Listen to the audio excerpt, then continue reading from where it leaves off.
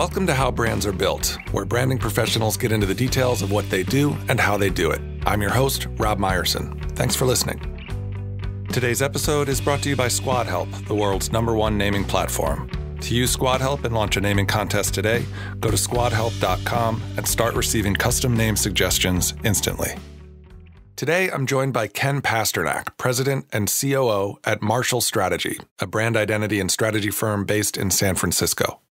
Ken is the strategic lead on major positioning, identity, naming, and brand architecture work at Marshall. He's worked with clients like Apple, Symantec, MTV, Boeing, Sony, and UC Berkeley.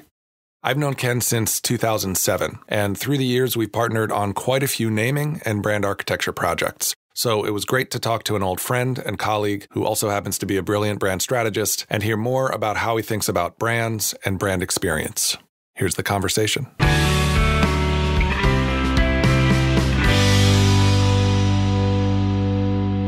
Ken Pasternak, thanks so much for joining me. It's good to be here. Thanks, Rob.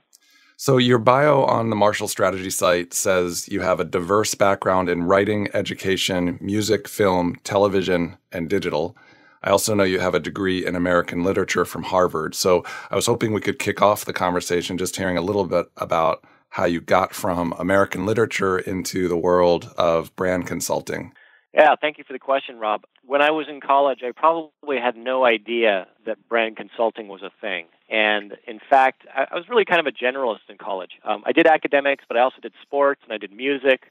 But I was a creative person. I was interested in fiction and in filmmaking. And I thought I might have a career as a writer or as a filmmaker. And as a matter of fact, out of college, I moved to Europe, mostly to reconnect with my Hungarian roots. But I had the good fortune of eventually joining a successful company there that made industrial films for corporations, because at the time, there weren't any Hungarian companies that did that because they'd just come out from under communism. And this was in Budapest? This was in Budapest, Hungary, yes. Yeah. So that was a bit of an extension of my passion. I can call it a storytelling passion, really. A couple of years later, I showed up in San Francisco, and through a network at Harvard, I got connected to a firm that was called Frankfurt Balkind. And among other things, they were experts in brand strategy. The San Francisco office, where I landed, was led by Philip Durbrow, and he had run Landor Associates' corporate identity practice for many years and was something of a leading thinker in the area of corporate identity. And I found that I really understood his approach and his way of thinking, and I fit right in. And so, as it turns out, the innate talent and the thread that fueled my interest this whole way was storytelling. And now you and Philip run Marshall together. That's right. So Philip and I, we sold Frankfurt Balkind and started Marshall Strategy together to focus really on the core strategy behind brands and not to necessarily get sidetracked or distracted in some cases by the creative or the executional opportunities. Those kind of come next. But what really fueled, my transition from where I came from to where I am now was this idea of storytelling. It turns out it's a critical skill in brand consulting.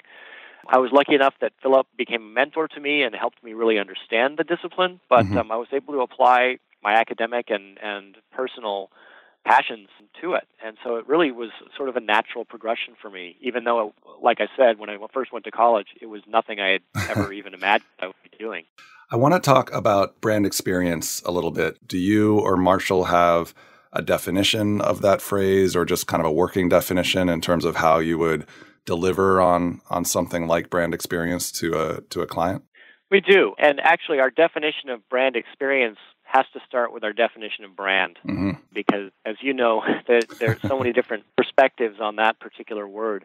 We define brand as the intersection of promise and perception.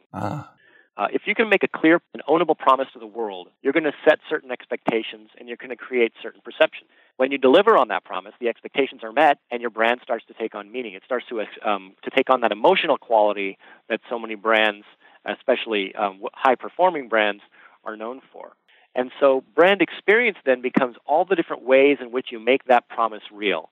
It's in the way you talk about it, it's in your presence across touchpoints, and it's about the process of successful promise fulfillment when a customer or other stakeholder interacts with you. And so it's kind of evolved from that just, brand being a mark of quality to brand experience being a way in which a promise can actually live out in the real world. And obviously, technology and entertainment and the way society operates have offered up so many new opportunities for a brand to make its promise either real or virtually felt in ways that haven't been done before. Now, if those aren't orchestrated or coordinated, then there is no experience because it's fragmented, it's chaotic. But if they are orchestrated and coordinated, that experience can be very deep, it can be very real, it can be very memorable, and it can be completely ownable.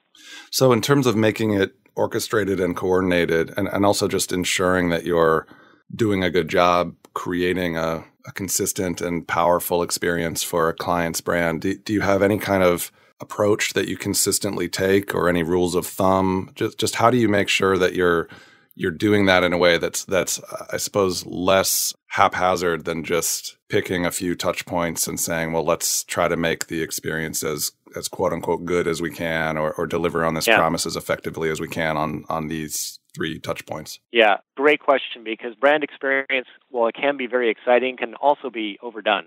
Yeah. Or it can be done in a way that's just superficial and doesn't enable someone to really understand or interact with a brand in the way that you would like them to. So we always start with brand definition. What promise or promises is this brand making? And it's kind of astounding sometimes when you get into an organization and you realize that they're not real clear on the promise that they're making, or they're making so many promises that there's no real rhyme or reason to it, and it's very difficult to get a sense of why this organization exists. And so that's the first thing, is do we have a clear definition of what this promise is? Have we articulated or delivered on those promises in the past? And if not, how can we do a better job of that? How does this promise and that discipline compare with others in the industry? And what are the needs and perceptions of key audiences? This is all really fundamental sort of brand platform type work, but it really informs the effectiveness of a brand experience. Because if these parts are not clear, it becomes hard to define a brand experience, a meaningful brand experience. It doesn't stop many from trying, though. So that's step one. I want to pause on step one for a second, just because it was really a lot of last season I was discussing brand platform specifically, but since you've brought it up, I'm curious what Marshall's approach to brand platform is, or if you have something that you're using consistently. There are a lot of different frameworks and models out there, some of which include the same sort of components like brand personality and brand pillars, and others seem to diverge from that quite a bit. Are you guys using something consistently that you can talk about, or is it really tailored to the client? The simplest framework we use for developing a brand platform is also the one we use the most. It's just answering 3 direct questions. Who are you? What do you do? And why do you matter? Mm-hmm. And the third question, why do you matter, is the hardest to answer in an ownable way. I mean, fundamentally, it's about what would happen if this brand went away. What would the world be missing? Right. Of course, you have to layer on top of those 3 questions competitive differentiation, a sustainable promise that's not simply a moment-based or trend-based statement. It has to be believable. People have to be motivated to deliver. It has to be beneficial to customers. But just thinking about it in very simple terms, in terms of who forces you to be simple and straightforward. Okay. Any other framework, like a brand pyramid, brand pillars, brand house, we think of those as good starting places. Right. But we think that it's important to distill further than that, because if you can answer the questions I posed earlier in prose, in a sentence or a couple of sentences, that's when it begins to mean something. That's when it begins to become that story rather than a framework or a set of principles. So taking then the answers to those 3 questions or whatever it is you've done to really define the brand, let's go back to brand experience. Do you have any kind of way of categorizing just potential areas that a brand experience could come to life, or any kind of way of checking that you've been as exhaustive as you can be or should be in terms of bringing the experience to life? Yeah. If we've got an inspired group of people, which ideally we're trying to achieve, we can then begin to think about ideas. And, when you have a clear promise, you can develop a long list of ideas very quickly. You think about audience, you think about touch points, you think about product, you think about customer journey and where you're actually engaging with the customer. And you can develop a long list, and it's good to keep a long list because you want to see the kind of the universe of possibilities. And then there's a particular tool that's very simple again, but I've found very effective in prioritizing the elements that will most effectively help you orchestrate a brand experience. It's just a 2x2 matrix. And on one axis you have low impact and high impact. Uh-huh. And on the other axis, you have low effort and high effort. And you begin to map out all those possibilities that you've just listed into that matrix. So you're going to have, low effort, high impact possibilities. You're going to have high effort, high impact possibilities. Right. You're going to have low effort, low impact, and high effort, low impact. And if you think about it, that high effort, low impact category are things that come off the list really quickly because they're time and resource intensive, and they don't really make much of a difference. Right. And so you're able to begin to focus in. And effort in this case includes cost, I assume, too. Effort includes cost, yes. It includes resource allocation. It includes, in some cases, credibility. How hard are we going to have to push our customer or the world to believe that we can do this? Right. So effort does sort of take a bit of a definition within whatever category you're working. And that also helps, create some discipline around planning and identifying those best opportunities. Right. And then the other three quadrants, I'm curious, do those quadrants just become a way of prioritizing the other things on the list? And do you always recommend high impact, low effort first because it's sort of the easiest way out of the gate? Not necessarily. Usually in the high impact, high effort category, there are several opportunities that if you're willing to invest, you can really establish an ownership very quickly. And so it becomes a bit of a judicious process where you discuss, relative risk, competitive environment, available investment, and things like that. And, once you know your customer, you're able to help them facilitate decisions that help them balance that out. So in all reality, you're most likely going to have a combination of low effort, high impact, high effort impact, and maybe even some low effort, low impact that are easy to do and simply reach people in a very simple way. I mean, I would say most social media outreach programs are low effort, low impact. Mm-hmm. And you can't ignore them. You've got to be there, but you don't want to do it all in that quadrant. Sort of table stakes. Yeah, right. Exactly. I don't want to put you on the spot too much here, but I'm just wondering, as you're talking through this, do you have any examples of things you've helped clients come up with on this kind of 2x2 or a list of things to do to help create a brand experience? Sure. We did this recently with a real estate client of ours who is pretty big in the Bay Area and has a pretty widespread presence, but it wasn't very visible because they weren't using the same brand everywhere. They were using different brands. And they made the decision with our assistance to consolidate everything behind one brand and one promise. And then the question became, what are our available ways in which we can make this promise real? And, it had something to do with the promise itself, which was really about creating a vibrant living experience in San Francisco. And so how could they demonstrate that vibrancy? Well, it just so happened they didn't just own apartments. They owned shops and restaurants and bars. And so a very low effort, high impact way for them to start to make this promise was to show up in those areas where people gather. Mm-hmm.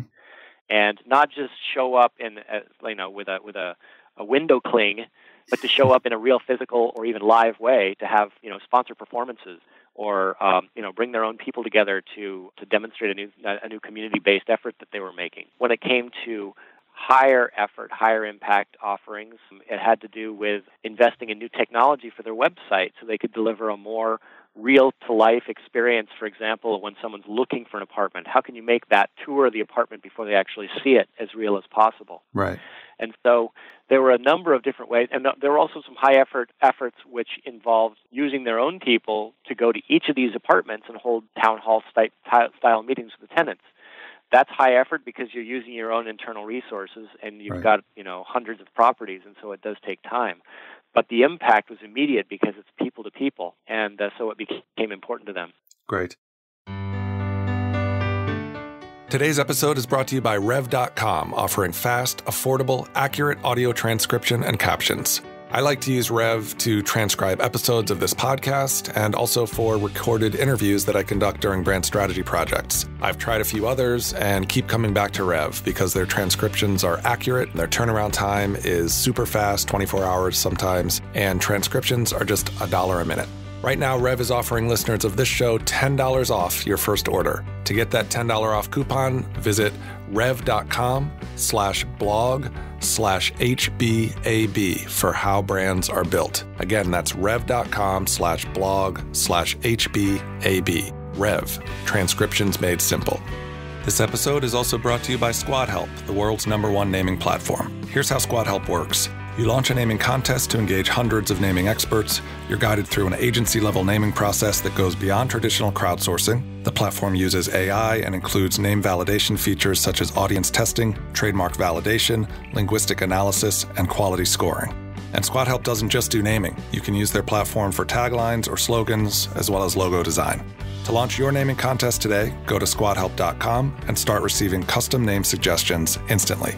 Squad Help, company, brand, and business name ideas by experts.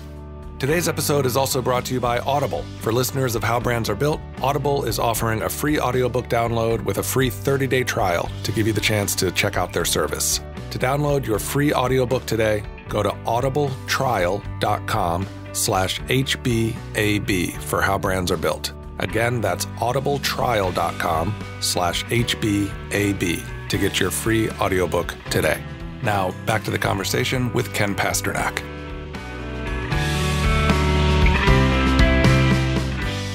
I want to play a little bit of audio from a video I found, I think through your website, of you talking about creating brand identities for large, complex organizations. I'll play some of the audio and then ask you a couple of questions about it. Okay. Marshall Strategy's approach to identity for large complex organizations is to first identify the connective tissue that unites the different initiatives and the aspirations of the organization, because that's where the power of identity really lies. Once we've done that, we articulate the identity in ways that everyone, from management on down, can really see themselves in that core idea. When we look at identity strategy, especially for large complex organizations, a real sign of success is when you see people acting in ways that bring that identity to life. So in the video, you said articulate the identity in ways that everyone from management on down can really see themselves in that core idea. Can you just expand on that thought a little? What would the articulation look like or sound like? Well, this isn't my answer, but when you get it right, you know it. And I know that brand agencies hate clients saying, I'll know it when I see it. But what I mean by that is when you start to hear people saying it back to you or repeating your story using your words or using your ideas or discussing it in a way that makes perfect sense to them, you've hit the jackpot. I'll use a couple of my clients to describe this, and I'll use another example that I think does it or did it so well that they really blew everybody else out of the water. We did a project for UC Berkeley a number of years ago, and UC Berkeley is a top public research university. They excel in on many fronts, but they're also buffeted by economic realities and challenges from being a public university, such that people were worried about their future. And what we were trying to help them do was create a reason to believe that they will continue to excel into the future. And it became very apparent very early that we couldn't rely on facts and figures and status and rankings to do that, because every great university has facts and figures and status and rankings. Right. At UC Berkeley, we identified their culture as the primary reason to believe in the future of UC Berkeley, because it's an unusual and absolutely unique culture. And we distilled that culture down to two words, which was challenging convention. The story basically was UC Berkeley reimagines the world by challenging convention to shape the future. We will not live by the status quo. We will always be pushing the envelope, whether it's free speech or, astrophysics or economic measurements. They will be doing that. And when we went to the trustees with this story, the head of the board of trustees said, "This is like looking in a mirror. I believe that this is who we are and this is who we've always been, and I'm so glad that we get to tell this story." That's when we knew we had it right. Yeah. And I want to use another example that I think is just terrific and is not my client, but I always look to as someone who got it right and helped other people understand it. And that was Virgin America. Right. I've experienced it many times. I'm sure many of your listeners have experienced it many times before they were acquired by Alaska. But everything that they did was intended to do something very simple, which was make flying good again and to make you feel good about flying as a passenger. And everybody, it seems, within the organization got that and knew what the right thing was to do to make that happen. For example, when I first flew Virgin America, I noticed in the security line that they were playing lounge music. And I thought to myself, have I ever actually heard music in the security line at all? No, I never had. And it instantly made me feel more relaxed. The tension of that particular waiting in line experience went away. It's like being at Disneyland. Right. And then there were the airplane interiors. Yeah. The innovative entertainment and food service portal that they had, the attendants, their dress, their attitude, their friendliness, even the safety video, which I preferred the cartoon to the musical number myself. I don't think I've seen the cartoon. I know the musical number very well. The cartoon was great. great. Yeah. You have to look it up on YouTube. It was terrific. And it was all service delivery, but it was all customer experience. And then, it goes to the website, the app, the advertising, it goes on. It was all designed to deliver a unique promise that began with Sir Richard Branson and his ideas around the world, about the world, and the fact that Virgin America could make flying good again and make people feel good about flying. And it was such a clear promise that the experience that delivered it seemed effortless. I'm sure it was, years and years of work and investment, but I would say that was a great example of showing how everyone from management on down can see themselves in an idea, they want to be a part of that idea, and they can figure out how to make it real at every single point of the customer journey. Yeah, the Virgin example is great in that it, at least as far as I can think of, and from what you just said, there wasn't necessarily anything that they added to the experience, kind of the chain of events that we've all been through a million times of booking a flight, standing in line, getting on the plane. They just thought about each and every point along that journey really, really carefully and came up with ideas of how to improve a lot of them, if not all of them. I think having done this a few times with clients, we put pressure on ourselves sometimes to come up with something new or disruptive or innovative when, at least as far as I can think of with Virgin, they didn't have to do that in order to create a really unique experience. No, it was really, what are the different points of tension along the way? And how can we loosen that tension by putting a little swing in it? Yeah. And that's what they did. And they did it with conviction, and they did it with commitment, and they did it with a little bit of snark. And for them, that was the right thing. And it turned out to be, in my opinion, and in many travelers' opinions, probably the best thing any airline had done outside of Southwest Airlines in terms of making a complete experience. I just flew on an Alaska flight a couple of days ago, and it was a Virgin plane that they were in the process of rebranding to Alaska, and they had put a sticker on the outside saying, "Please sort of pardon our dust while we Alaskafy." They used that, they created that verb, Alaskafy, this plane, and I just thought, is there an audience for this? Are there people that really want the plane to be Alaskafied? I feel like maybe they should just leave it alone, and you get on the plane and it still had the what is it, purple hue on purple and pink. Yeah, which was nice, but I wish they would just leave it that way. I just flew Alaska yesterday, as a matter of fact, and to me, to Alaskafy is to suck the soul right back out. Exactly. Yeah, it seemed to be to me that they had a real lack of awareness about the equity or associations between the two brands. At the very least, they could have just kept quiet about it, I think. Yeah. Well, I've learned a little bit about this because I was so troubled by the acquisition and what it meant for the Virgin brand and experience that went with it. And what I've learned is that Alaska runs an incredibly profitable airline. They really know how to pull the levers to run the business in a profitable way. But I still maintain that if you're playing the long game, brand experience is as critical to your survival as is smart business and profitable business. And I think that in the case of Alaska versus Virgin, they've overcorrected in favor of the business process and not in favor of the brand experience. And you see that a lot in airlines, especially those who are still trying to catch up. But to me, that just speaks so strongly about why brand experience can be fundamentally important. Disney is another brand with a terrific brand experience. From the quality of their franchises to the way they deliver a park experience.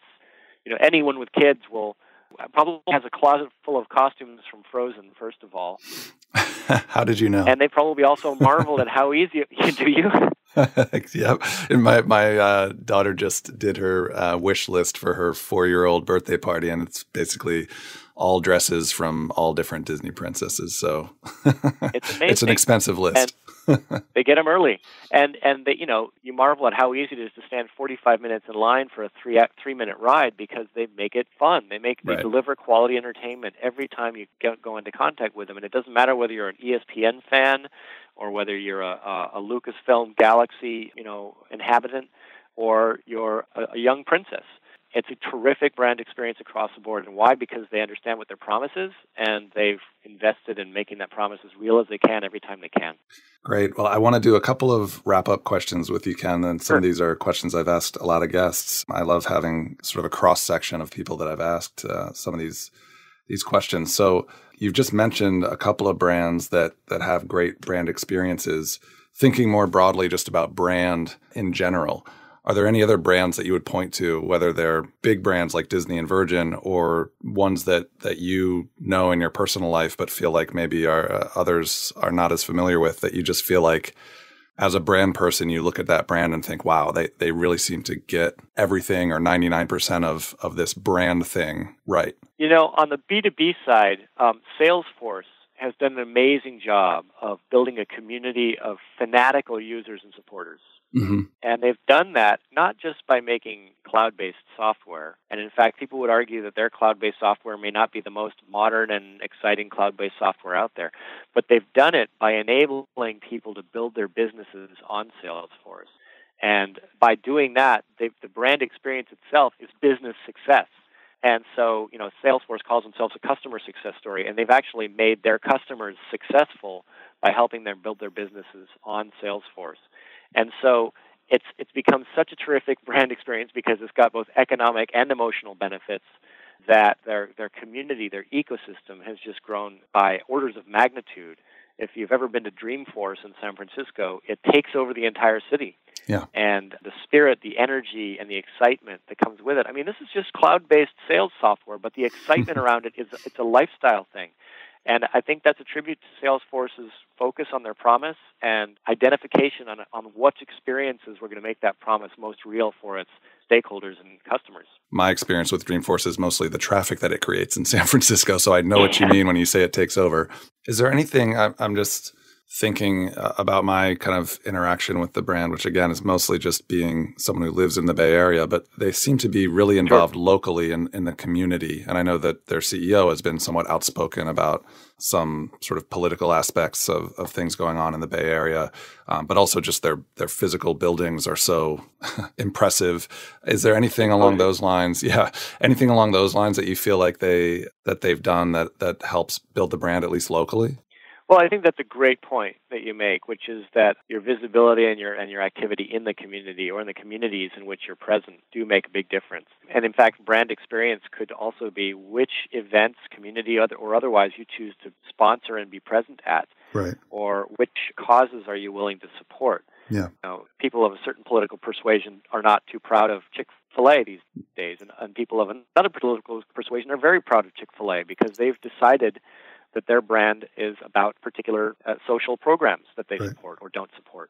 And so in the case of Salesforce, yes, they've taken a real strong stand. They support the community. Another brand that could probably benefit from its community involvement and actually has been very strong in the community for many years is Wells Fargo. Uh-huh.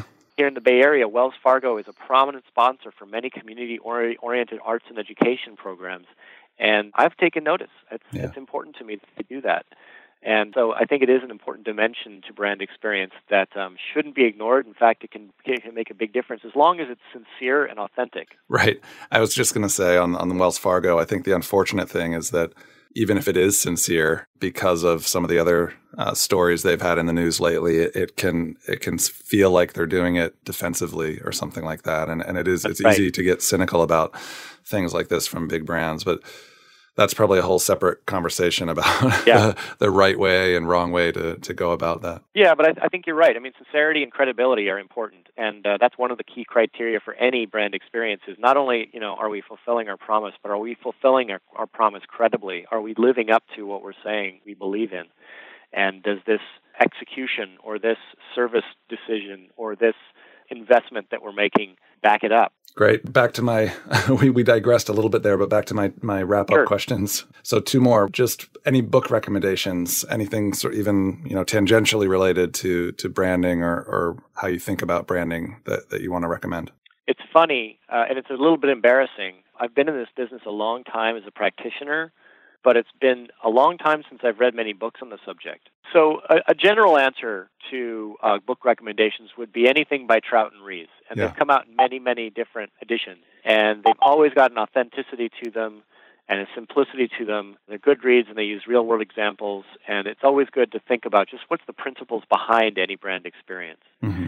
And then a more specific example that I read, again, just recently is called Groundswell by Charlene Lee. I don't know that one. And it's about the rise of social media and its influence on society and how people interact with it. And it speaks to one of the more challenging touch points that shape brand experience these days.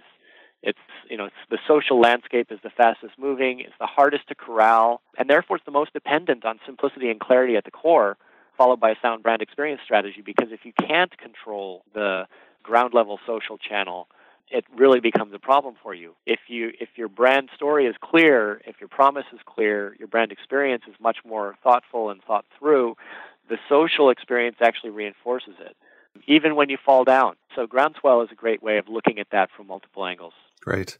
I keep a running list of these book recommendations from interview guests, so that one will be added to the list soon. Thank you. Great.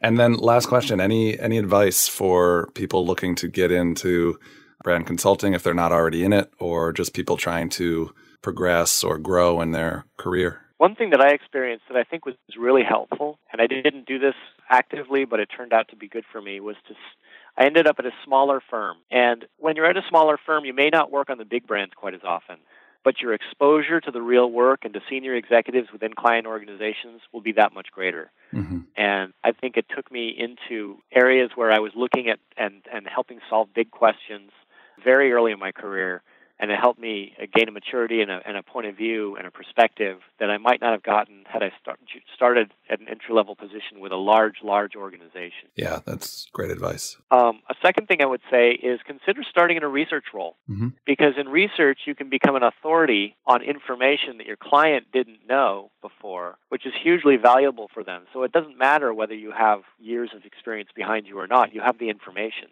And then the third one I would say is if you can find a mentor, whether it's through a university network, a business or personal connections, LinkedIn, even someone you can shadow for a while, even without pay, it can be extremely valuable at any stage in your career, but particularly when you're getting started out. Great. Well, Ken, I should mention that you've been somewhat of a mentor to me in my career, so I appreciate that, and I appreciate the advice as well and can vouch for it. Thank you so much for the conversation and for all of your insights. Well, thank you, Rob. I appreciate your saying that, and I'm really glad to be included, and I hope that this is helpful. Very much so. Thanks, Ken. Thank you, Rob. Thanks for listening to How Brands Are Built. If you liked the episode, I hope you'll go to Apple Podcasts and leave a 5-star rating and a review. To learn more about Ken and Marshall Strategy, visit marshallstrategy.com. While you're there, I highly recommend you check out their blog. It's full of insightful, useful articles. Most recently, Ken's partner, Philip, who you heard him mention just now, published a great article about what's changed and what hasn't in his over 30 years in the brand identity world. I'll also post my notes from the interview with Ken, the video that we played a clip from, and a full transcript at howbrandsarebuilt.com. Also at howbrandsarebuilt.com, you can check out some recent blog posts, and don't forget to sign up for the newsletter. It only comes out about once a month. It always contains some branding news as well as links to recent content on the site, and sometimes there's even a free download. Please check that out. How Brands Are Built is a production of Heirloom Agency, LLC. Our theme music is by Isha Erskine Project. I'm Rob Meyerson, and I'll talk to you next time.